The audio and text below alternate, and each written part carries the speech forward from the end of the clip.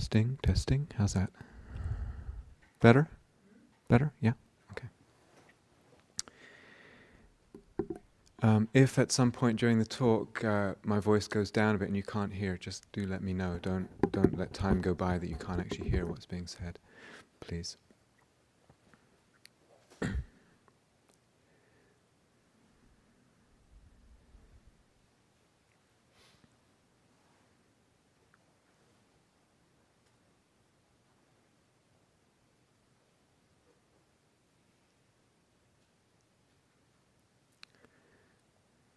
First, I actually just wanted to express what a delight it has been for me so far to be with you here and to listen to you in the interviews and hear about your practice and really get a sense of the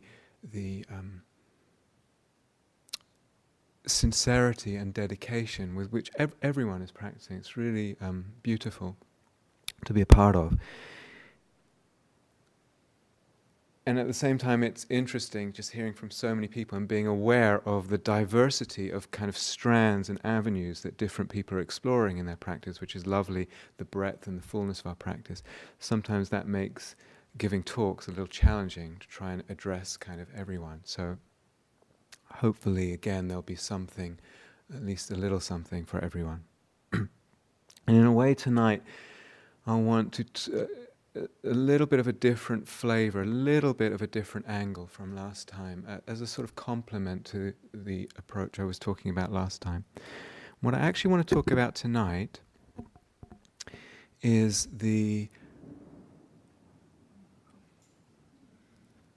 funnily enough, the power and the transformative potential of silence in our practice. It's interesting, and you might have had this experience, in you explain to friends or family that you're going off on retreat, and they say, great, and then you explain actually what it involves, that you're going to be silent and meditate a lot. And I've had this when I was period where I was doing a lot of long retreats, and my family, who not really that interested in meditation, but I love them and they love me, they got the sense that they kind of got the idea that the point of it was to be silent for as long as you could, as if you were sort of bursting to speak, and you just tried to be quiet for as long as you like, you know, some kind of yogic feat of not going to the toilet for a month or something. But if you look at different spiritual traditions in the world and the more mystical leaning traditions, there is this love of silence that's quite a common thread in the different traditions. And we could say that there's something about the contemplative journey that is a journey into the depths and the dimensions of silence. There's something about that. And I know in my life I've met monks and nuns from other traditions where there isn't the richness of teaching of meditative technique at all. It's not really part of their tradition at all. And yet there is this devotion to silence. And you see the transformative power that has over years in some individuals, really profound. And it's interesting. Everyone here has some experience of doing retreats, but if you remember your first responses to silence and walking into a silent retreat center and this kind of environment. And I remember my first retreat in the 80s up at the retreat center at IMS, and the sense of the kind of awesomeness of it. I'd never really experienced that before, walking into this really strong atmosphere of silence. And people often express that at Gaia House when they come. I live and teach mostly at Gaia House in England. And it was a convent before it was before we took it over. So it has a long history of contemplation and silence there. Can you still hear with the rain? A bit more? Buckley, could we have it a bit louder, please? You're maxed out. I'm maxed out, wow. Okay. Thank you. Sometimes when people initially come to this kind of environment, there's actually fear that comes up in relationship to the silence. It's very, very human. Understand? There's actually people have told me they're terrified of it. Something in it starts them shaking. It can be very unfamiliar as well. Something about the unfamiliarity, something about the silence. It's almost like we intuit that it's possible that we kind of lose our familiar bearings. Now, of course, that's a blessing, but it can bring up fear. We also might have an intuition in the initial stage of our practice, something about silence that kind of, it has the power to unmask us as human beings. And sometimes a person can sense that, intuit it, without really even being clear what it is that they're intuiting. Might also have a sense of some kind of immensity present in the silence. Something, it's sort of touching on or opening out into something immense. And yet, like so much in life, we can get so used to silence. And as you know, everyone here has retreat experience, and quite many of you quite a lot. And it can almost be that the silence becomes, we take it for granted. It's just, you barely give it a second thought or think about it or pay it any attention. Some years ago, I was with a friend, and we met another friend of hers who I'd never met before, and she had just come back from a retreat at IMS, and she was sharing with us her experiences of it. And I think it was 7 days or 10 days. And she said she felt a little guilty. She was sharing at the end of the retreat when people could talk to each other. She felt a little guilty, and she told this woman that she was talking to, I felt a little guilty because on the third night I think she wandered into town and got a coffee, and she felt a little guilty, and she was a little sheepish sharing that. And the other woman said, "Oh honey, that's nothing. On the third night, a bunch of us went out and got Mexican food and then went to the movies to see Titanic." And I don't want to give anyone any ideas here. But so I laughed a lot when I heard that. But there was also part of me that thought, I don't think they know what they're missing. So there's this sense that they're actually missing out on something, on the depth of potential in the silence. And I don't know if it's the same here, but in England at Guy House and the monasteries near there, there's this sense that people more and more are just coming into the silence and keeping their mobile phones on or starting to text and stuff. And there's something that one's closing the door to that's absolutely precious. As human beings, we get so used to our kind of little area of familiar joys and comforts, and it's quite circumscribed. And we can just get kind of used to that and not question it and want to expand it further. So some of you might know the story, I think it's from Rumi, about an ocean turtle that comes onto land to visit the land, and he meets another turtle, and this second turtle lives in a puddle.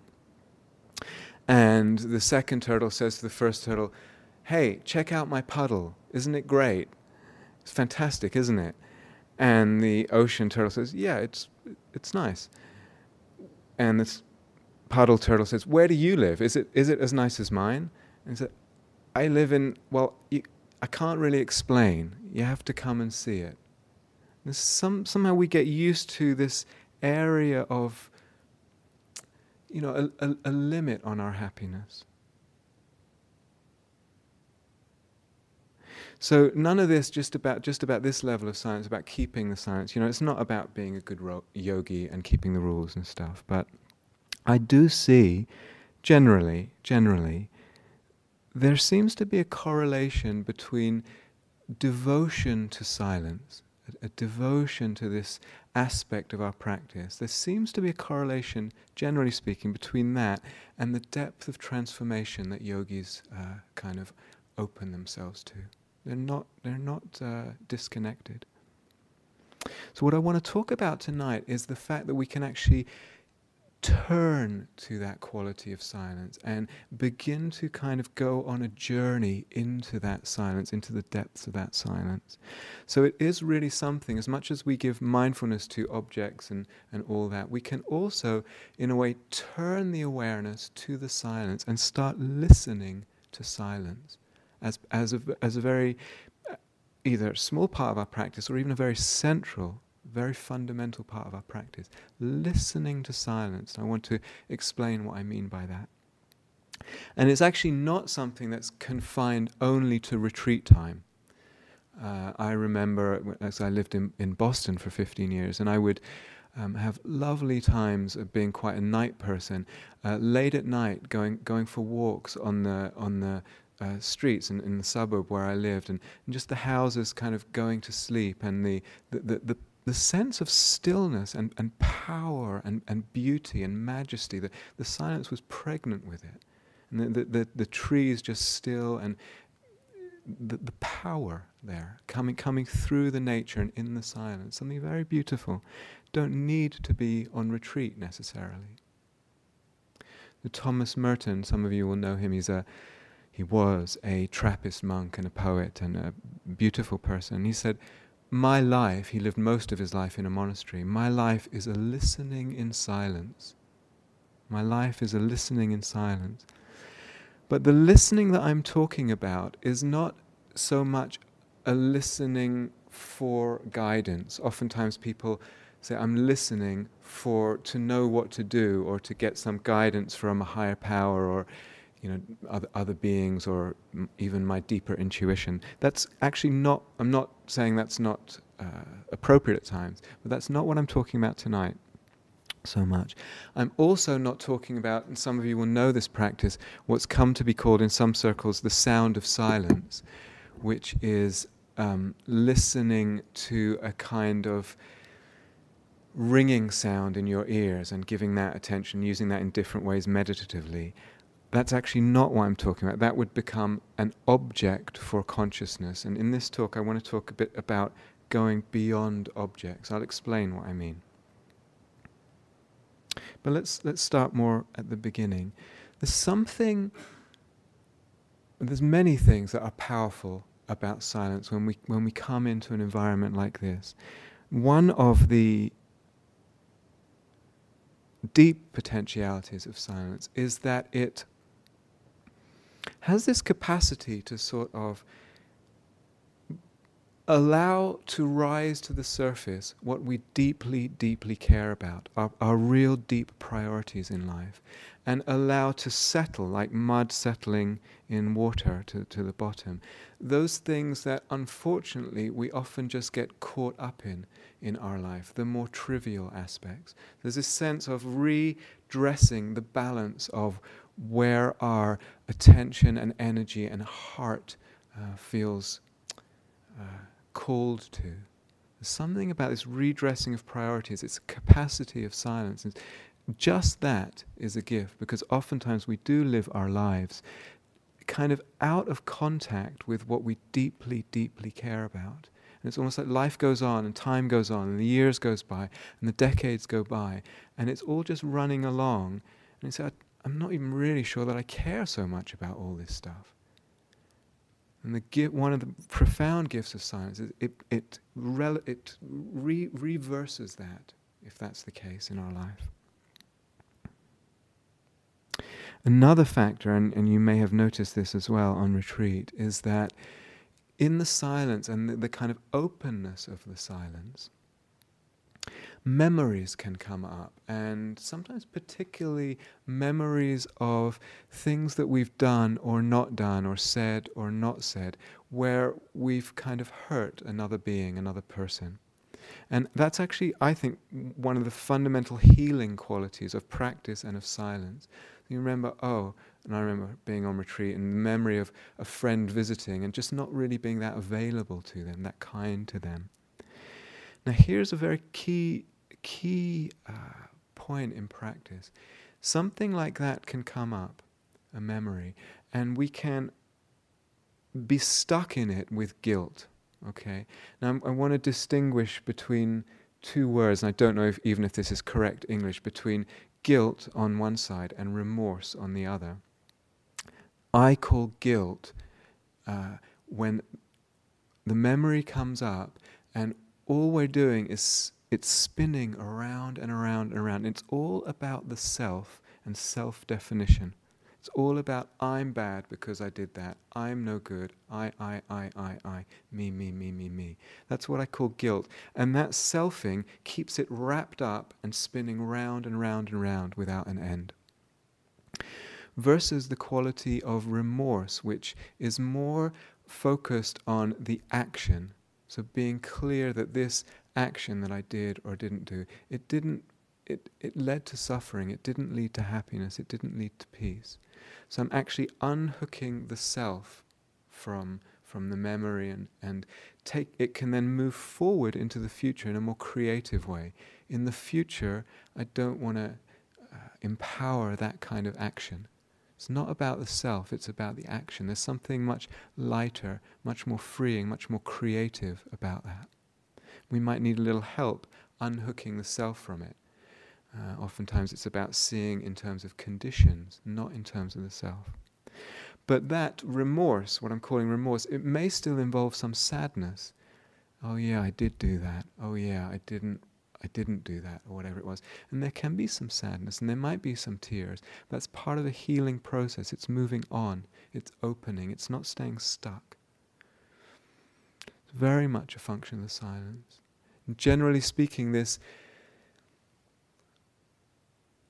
invitation really of the silence to face ourselves. There's something about the silence that renders us kind of naked and we have to face ourselves. That's not saying we don't face ourselves in relationship, of course.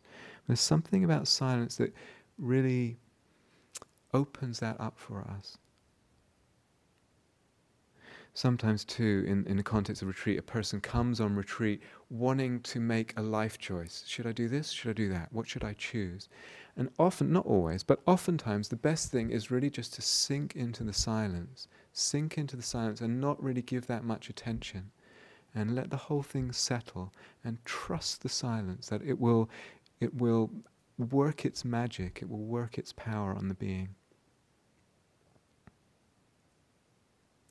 So if we reflect on this kind of situation for a minute, here we are, 30 odd people in a building together, and for the most part we're not talking, except Joseph and I go on at times. But it's quite an odd social situation that we find ourselves in. Oftentimes, at the beginnings of practice, some people fall in love with the silence right away. Other people tell me regularly that it feels loveless and it feels cold. It feels strange for all these people to be together and not communicating, as if there is no love there, no warmth, no connection. And it's interesting too, and I'm sure everyone's noticed this, that in the silence, because we're not communicating with each other verbally, we actually know very little about what's going on for each other. Very little. And in that vacuum of knowing the particulars of another person's history or situation, how easily the judgment mind comes in, and how easily we see them doing something or not doing something. Very quickly, the judging mind jumps in. Now, of course, this can happen off retreat as well. I was trying to remember when it was. I think it was in the early 90s, so I don't know, 15, 17 years, I don't know when exactly. And when I used to live in Boston, and one beautiful, beautiful summer's day, I decided to go to the ocean and up to the North Shore, beautiful beach there. And I arrived, and it was magnificent the whole day, and I was just really enjoying being there, real sense of openness and the vastness of the sky and the ocean, and really just kind of enjoying that. And then I noticed there was an old man with a metal detector, you know those things and he was walking around the beach with this metal detector. And very quickly the mind came in with this assumption and judgment. How can you be so small-minded to be shuffling around looking for coins that you might make a few dollars with, when there's this, richness of sky and earth and ocean, and immediately that was the judgment. And luckily for me, he approached me. Maybe it was because I was on my own, I don't know. He approached me, and we got talking, and he told me that what he was actually doing was he was trying to clear the beach of little bits of scrap metal so that people wouldn't hurt themselves. Completely and utterly different. No one had asked him to do that. No one was paying him to do that. And we got talking more, and he told me a bit about his life, and it turned out that he was in his 80s, mid-80s when we met. He told me a bit about his life, and he had been a fisherman, and then at some point his wife got cancer, and being self-employed and having no health insurance, he had to sell his whole business, the boats and everything, to pay for his wife's cancer treatment. And actually she died anyway. Then he had very little left after that. And he was quite alone and actually lonely, and everyone was ignoring him on the beach. It was just this man sort of shuffling around, this old man. But immense kindness just pouring out of him. And at the end, he said, "Thank you for talking to me." And it still touches me today. It's like everyone was ignoring him, and he said thank you to me, but it was actually me that felt blessed by the interaction and the beauty of this man. And just what a lesson as well, just seeing how quickly the mind comes in with these assumptions in the silence and in the not knowing. We actually have no idea what people are up to.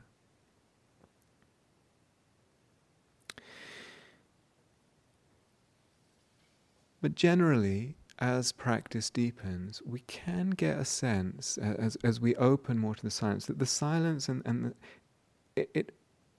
it's almost as if as we relax into it, one can get a sense that it's actually permeated, it's actually shot through with love.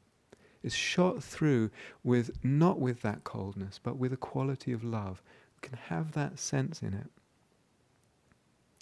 And we do get a sense, and I'm sure many of you know this, that actually what happens is as the practice deepens and we settle in more, there's actually a kind of sensitivity to another kind of connection with human beings, with fellow practitioners, with animals here. That usually we feel connected to people, we feel like we're meeting and exchanging with people on the verbal level when we exchange verbally. But actually there's a whole other level that can go on that takes a little bit of sensitivity. It's almost like one needs to settle into the silence to begin to tune into that level and realize that it's available to us, that it's present to us. So you might, especially some of you that are here a little bit longer, might have noticed when people leave who've been here for a little bit or longer, and there's this kind of sense of, I was actually really connected to you. And we had never even said anything, and then they're gone, and one really feels the absence as if a friend has left. Or again, if you've been here for a while, you don't know anyone, you might not even know anyone's name, yet you can be at one end of the meditation hall or the dining room, and you hear the footsteps, and you know who it is. You know who it is. Sometimes you don't even hear anything, and it's just a sense of vibration, and you're sensitive to that. So there's this deepening of sort of connection and openness and sensitivity that's really available to us in the silence, almost like needing the silence, needing the non-verbality to reveal itself. We could say that the journey into silence is also a journey into love. You could say that. And as practice deepens and unfolds,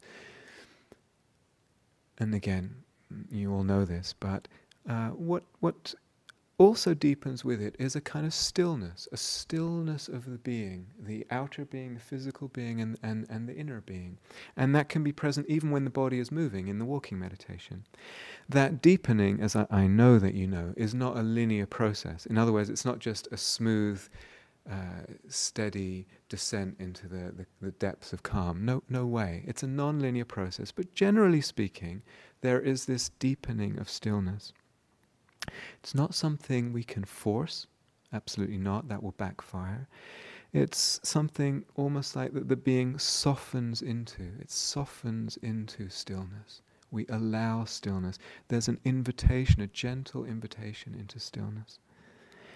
And again, that stillness of being brings with it another kind of sensitivity. And it's a sensitivity to the kind of vibrations that the organism is putting out into the environment. So we do organically want to take care with how we move in and out of rooms and slamming doors or not, and not wanting to kind of disturb the stillness, the peace of the environment too much. It's a very organic movement that comes. So we're taking care when we come in and out of the meditation hall. There's that natural sensitivity there. Again, not to do with being a good yogi. It's not to do with impressing others or impressing the teacher or anything like that. And it's not to do with should. It's a natural, organic movement of the being of the heart as the stillness opens. And it's coming out of kindness. It's coming out of love.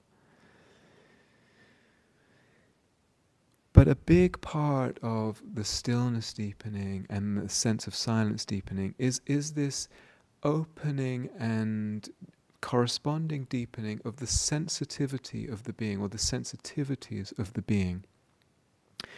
And we begin to kind of slowly, it's almost as if the being, the consciousness begins to become receptive to something else, to some other qualities in the silence. Can be. And again, not linear at all, but just that's possible.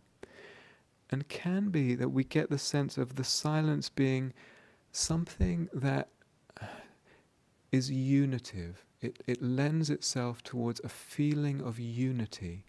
So it can be that it's not that there's a problem with thought at all, but sometimes the way that we engage in thought and busyness of mind actually separates things.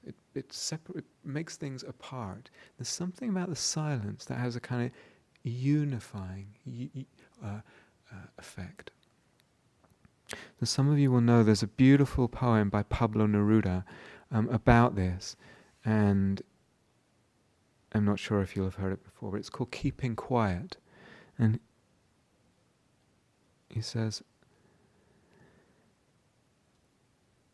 "Now we will count to 12 and we'll all keep quiet. For once on the face of the earth, let's not speak in any language. Let's stop for 1 second and not move our arms so much. It would be an exotic moment, without rush, without engines.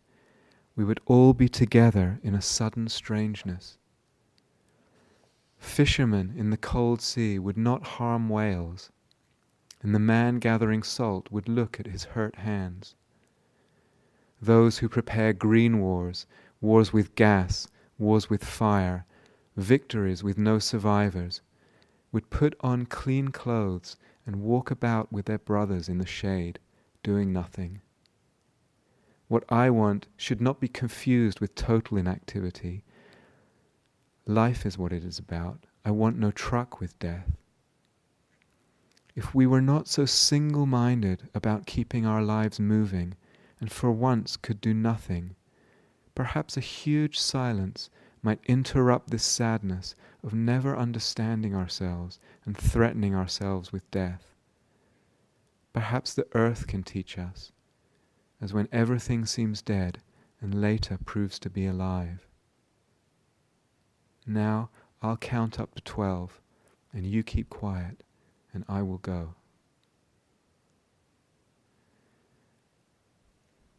Very beautiful.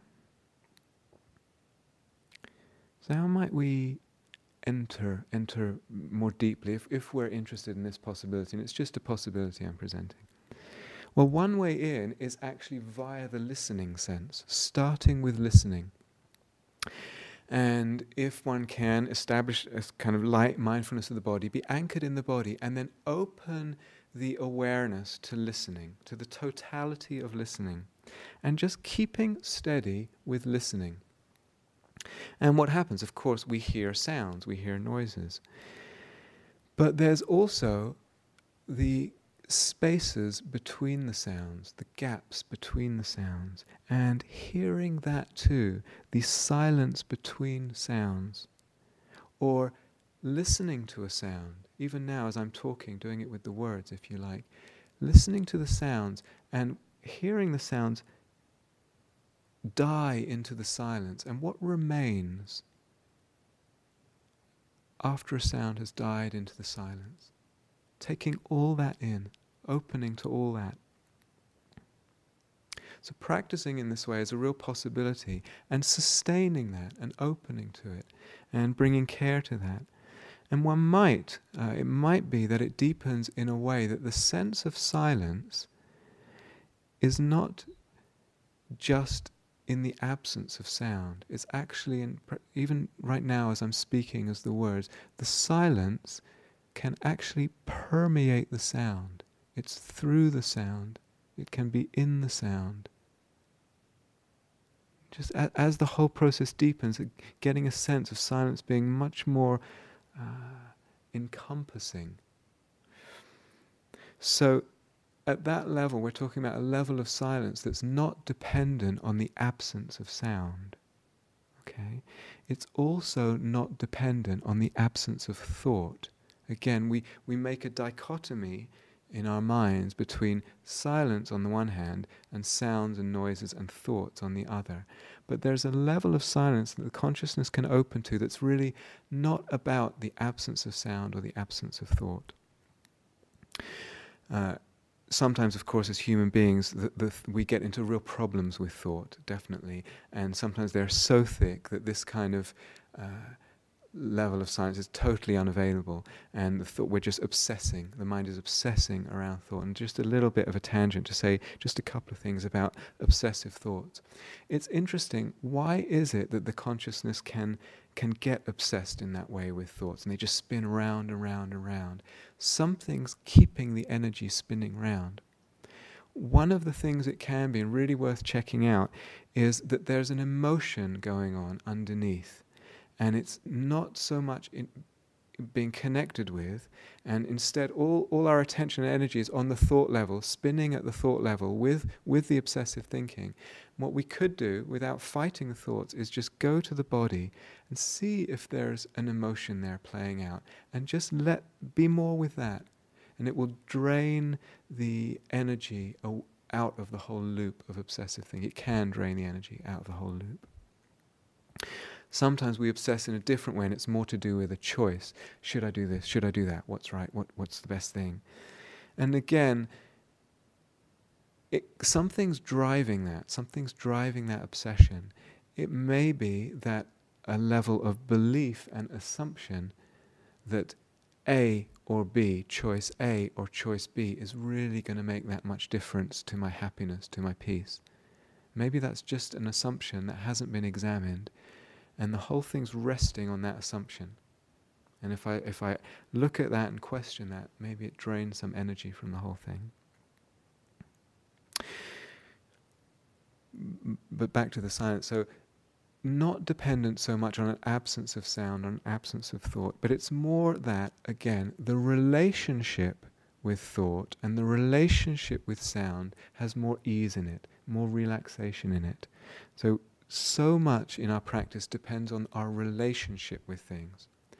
And so thoughts come and they go, and sounds come and they go, and the inner, activities of the mind, it's just like the flotsam and jetsam on the ocean. It's just stuff that's not really that significant. And because there's less pushing away what we don't like and pulling towards us what we do like in terms of thoughts and sounds, the whole thing has a lot more space, a lot more ease in it, a lot more sense of silence in it.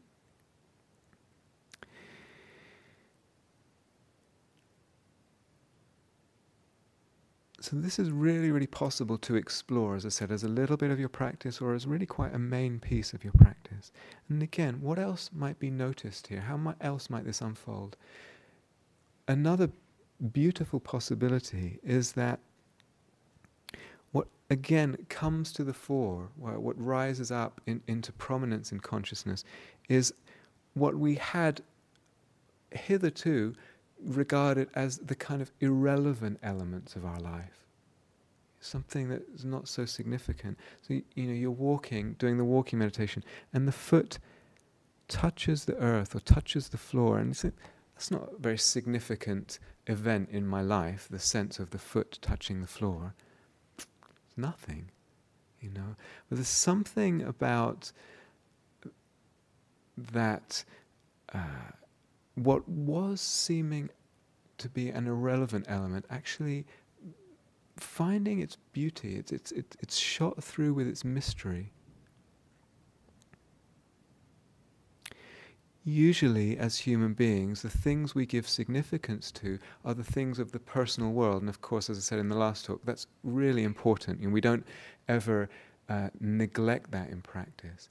But it's almost like there can be a sense, as the silence deepens, that the personal world is actually less where it's at. It's less what life is all about than the seemingly irrelevant touch or the simple sensations of life.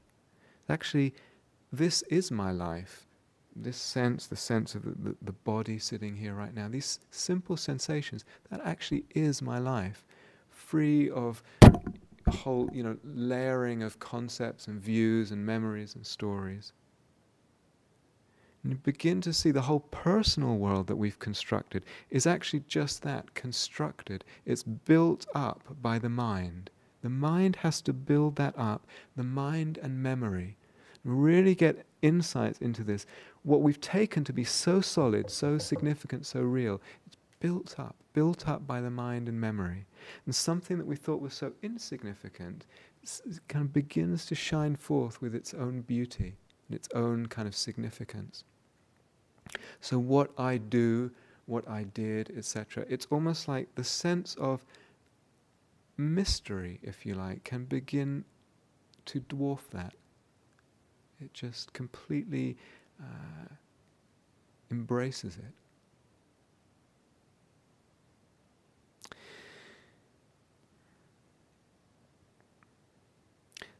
So I'm using the word silence a lot in the talk tonight. It may be that as a practitioner is practicing earnestly in different ways, this sense of silence begins to stand out and begins to be paid attention to. But it could also be that what stands out more is a sense of space, spaciousness.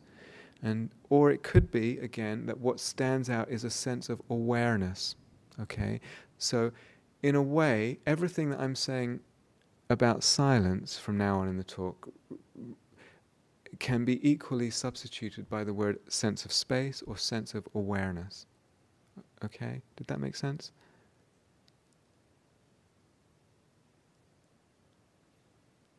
I'll take that as a yes. Okay. So sometimes different aspects become more prominent. But either way, whether it's silence or space or awareness, one begins to get this sense that silence, space, awareness is embracing and accommodating everything. Everything is kind of held within that space, within that silence, within that awareness. Everything that comes up. And in a way, at that point, the practice is about letting everything belong to that. So it's almost like body sensations come up, sounds come up, thoughts come up, whatever it is, comes up, and let it belong to the silence, let it belong to the space, let it belong to awareness. So there's this kind of letting everything belong to that. And one sees the birth of things, of phenomena, of objects of consciousness. They're born in that space, in that silence. They have their life in that silence, and they die back into it. They fade back into the silence, the space, the awareness. Now, what very beautiful potential opening of the heart of consciousness. But what we see here as well, and this is really, really interesting and important, is that the more I let go of the pushing away of what I don't like and the pulling towards me of what I do want, the more I let go in terms of push and pull, the more this sense of silence or space or awareness becomes prominent. Okay? The more I let go of things, the more the silence stands out. And the more the silence stands out, the more I can let go naturally, organically. They're mutually dependent. Okay? This mutual codependence is a core, really, really important principle in the Dharma. It applies to so much. But the more I let go, the more the silence stands out. And the more the silence stands out, the more I can let go, just letting everything belong to that. And what can happen with that is things and events and objects begin to get less prominent. They stand out less to consciousness. They stand out of the silence less. And the silence itself, it's almost like you can feel the texture, the palpable texture of it. And of course, with all this, the suffering is getting drained as well. And begin to get the sense, as I was saying with the sound, that things are of the same kind of substance as silence, or the same substance as spaciousness, or the same substance as awareness. So rather than there is this and there is silence or awareness or space, it's almost like there's a kind of oneness that can come in. The silence, the space, the awareness, it surrounds and permeates. And in that, gradually, and again, non-linearly, the consciousness is letting go of its preoccupation with objects. It's letting go of its preoccupation with things and events.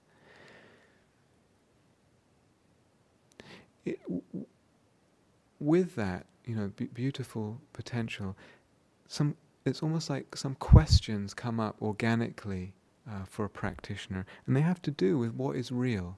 And that question, what actually is real here? One asks, what am I actually giving significance to and substance to by pushing and pulling and involvement and entanglement?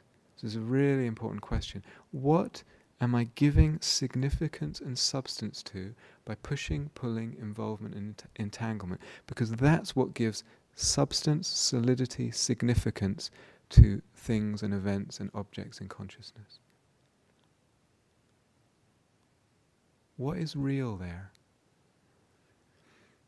And in terms of the self, who am I? Who am I when there's not a lot happening? There's just not a lot happening. There's not a lot arising. There's not a lot going on. And I'm not giving significance and substance to much at all. Who then am I? I define myself so much by the things that are happening in my relationship with them. So in this, the self-definition, the self-concerns can also begin to die down. When we talk about freedom from suffering in the path, it depends very much on kind of really exploring these two questions about the reality of the self and the reality of things. Depends on seeing and understanding these things. Many of you will know the beautiful quote from Dogen, the Zen teacher. How does it go? To study the Buddha way is to study the self. To study the self is to forget the self. To forget the self is to be enlightened by all things. Then it goes, often people just quote that much. The next little verse is, to be enlightened by all things is to drop the body and mind. To drop the body and mind. That means dropping our interest even, our investment, our infatuation with the events of body and mind. There's just this kind of letting that go. And one begins to just get a glimmer, a whisper of an intuition that our experiences don't define us. They don't define us, and we don't own them. We don't own our experiences. The events of body, the events of mind, they have no inherent power to imprison us or to constrict us in any real way. They just don't have that power by themselves. You could say, one could use the language, our true nature is undefinable.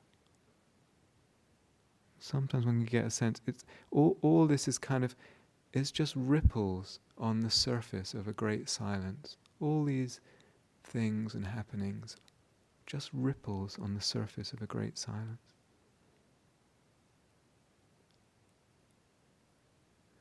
So the some things of our life, the some things begin to die down, and the nothing can begin to reveal itself, begin to stand out, the nothing. Maybe, I think it is, that our freedom and happiness and well-being may depend more on moments of silence and stillness and this sense of nothing than on things and events and happenings. Things and events and happenings are where we usually look for fulfillment and happiness exclusively.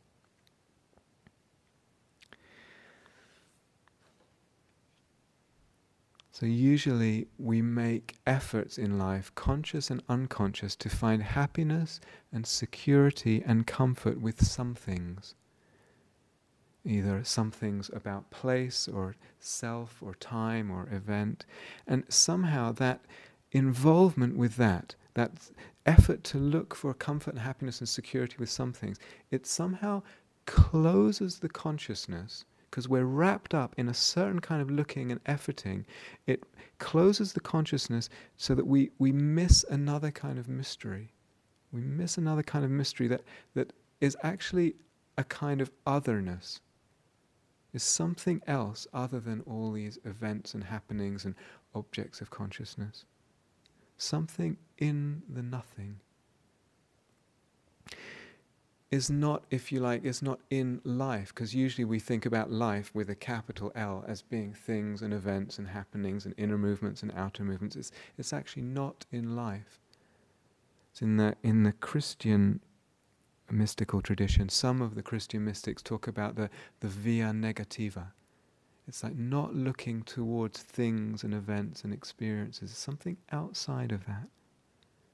If you know, for instance, there's a beautiful text, The Cloud of Unknowing, or St. John of the Cross, or Meister Eckhart, people like that. So as a practitioner, in this kind of way of working, what we're really interested in is feeling the silence, really opening the whole being to the silence, and really getting familiar with it, really allowing a familiarity with it. So Rumi has this lovely line, live in the nothing that you came from. Live in the nothing that you came from. So again, none of this is very linear, but one can begin to get the glimpse, the whisper. What a freedom to be nothing and to have nothing.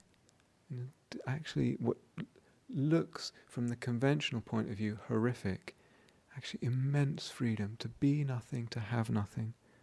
Not to define oneself. Just the obsession with the self defining itself all the time. It's just die down.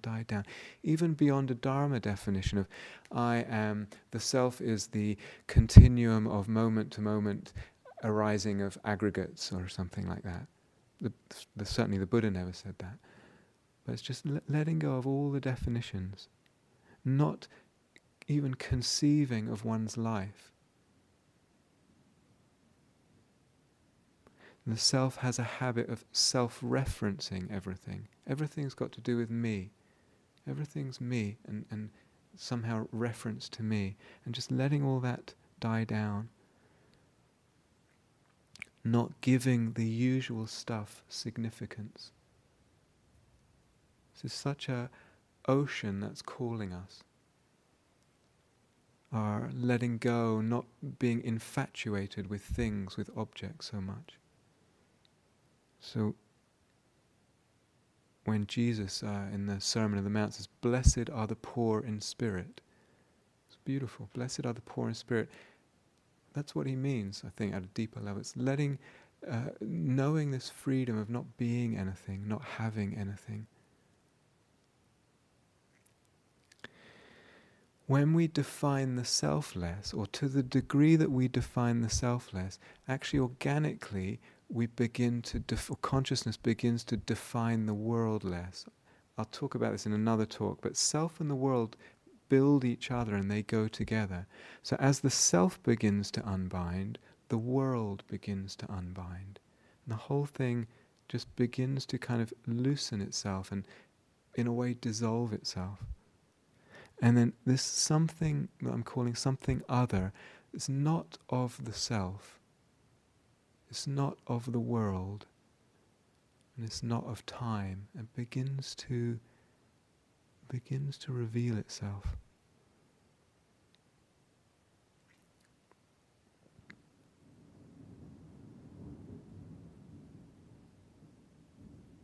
So again, I'm just sort of painting a rough map.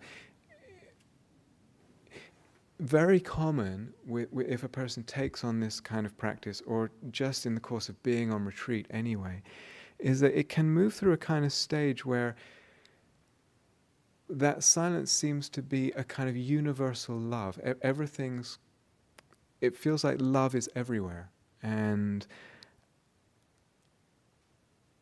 one sees love everywhere, or it could be one sees peace everywhere, or one sees awareness everywhere. One doesn't want to hurry through those kind of stages. So you might, and some of you in your practice might have glimpsed this sense. It's almost like love is not just here, it's actually woven into the fabric of the universe somehow. If, you're mid-retreat and it feels like this is something that can be actually accessed and repeated, one wants to not hurry through that and repeat that. And let it be in that stage, and let it do its work on the being. But in a way, that's only a stepping stone, because that's still making a thing out of the silence. And eventually we don't even want to make a thing out of the silence, out of the love, out of the space, out of whatever. When we make a thing out of something, suffering comes at some degree. Very common nowadays in modern, the Dharma world, is to make a thing out of awareness. So as I said earlier, this silence might take the form of a sense of awareness, a sense of spaciousness. Very, very common nowadays for people to make a thing out of awareness.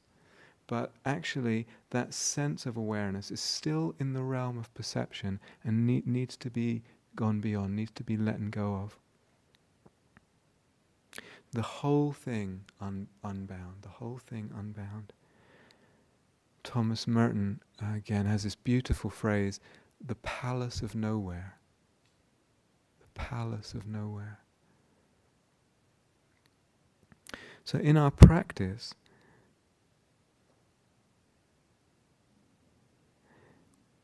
sometimes the mindfulness is of objects, of course. It's of this sensation in my body, it's of this thought, it's of this sight, of this sound, whatever it is. We're very, very interested in mindfulness of things, mindfulness of objects. But eventually we actually want to go beyond objects, beyond perception, actually. So delusion really has an infatuation with things, as I said, infatuation with things and events, referencing the self in relationship to them, just infatuated with objects, or even the awareness in which objects happen, the space in which it all takes place, can still be an infatuation for delusion. So sometimes we go beyond objects, and sometimes our practice is very much about objects, very much about objects. And I think one of the really precious and beautiful things of this type of practice is our practice of bare attention mindfulness.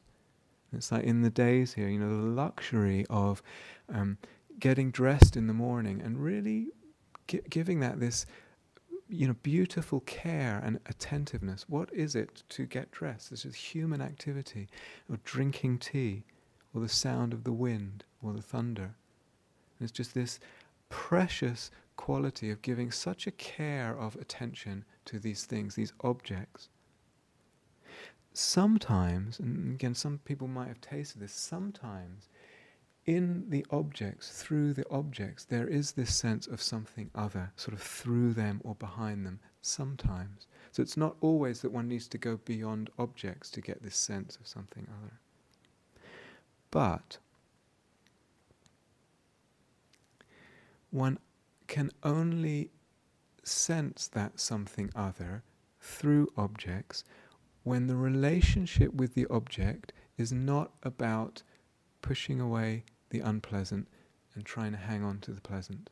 So when the relationship is not about that push and pull, it allows something else to reveal itself.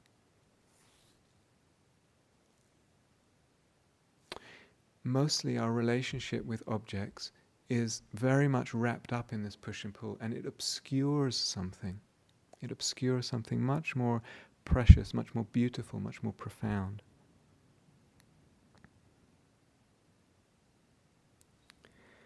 So Sariputra was one of the Buddha's two foremost disciples, and he was said to be foremost in wisdom of the whole Sangha at that time. And he was answering someone's question one time, and he said, the kilesas, meaning greed, aversion and delusion. Greed meaning that pulling towards me what I like, aversion meaning the pushing away what I don't like. The kilesas, he said, very profound, he said, are makers of measurement, and they're makers of significance. Something very profound here. The greed, aversion and delusion are makers of measurement and makers of significance. You get a sense of how greed and aversion start us measuring between things and giving things significance. But then he went on to say, even more profound, they're makers of measurement, of significance. They're makers of appearance. They're makers of appearances. Something very, very deep there to meditate on. The movement towards something, the movement away from something, and delusion. Makers of appearance, meaning makers of experience, what we call life. Makers of appearance. It's this that ultimately we want to understand in practice. This is ultimately what we want to understand. And in that understanding is a letting go to whatever degree. And in that letting go, what is not of measurement, what is immeasurable, begins to show itself. And it's not even immeasurable in a sense of immeasurably vast. It's immeasurable in the sense of being beyond any dimensionality, beyond any way of speaking. It's unspeakable.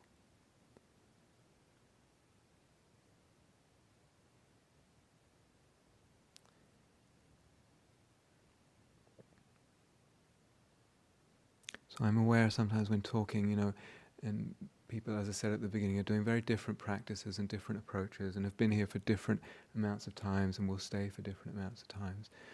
But and just painting a picture of what actually is available and how one might, walk that path, how the consciousness might begin to be drawn into that journey.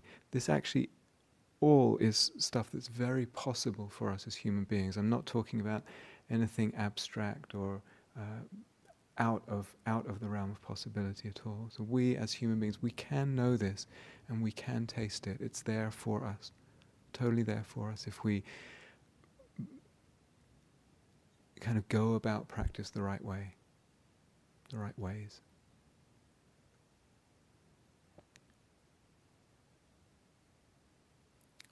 Okay, so let's have a moment or two of silence together.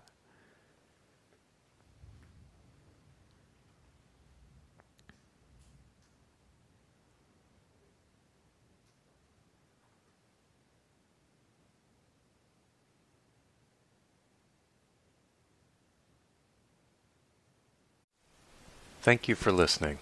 To learn how you can support the teachers and Dharma Seed, please visit dharmaseed.org/donate.